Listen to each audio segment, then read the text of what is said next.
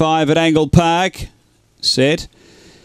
And away. Now there's some speed toward the inside, Barksdale, but Aston Gaddam came out running and crossed and speared away. Aston Gaddam by 4. Barksdale through to second. Then came a lead effort behind those, Getty Bale. Then Daniels Tom. Next, Starling Bale, Coolabah Jet and Madam Crash. But Aston Gaddam out by 5 on a lead effort. It's running on a lead effort. Next is Getty Bale. Up to the bend, Aston Gaddam. A lead effort's moving up strongly and goes straight past. A lead effort drew away to win it well.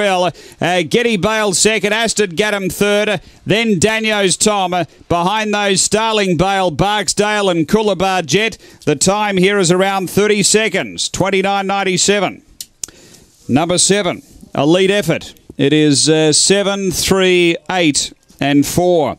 A lead effort dropping back from those 600-metre runs. He had the power in his legs at the end of the race to finish it off well.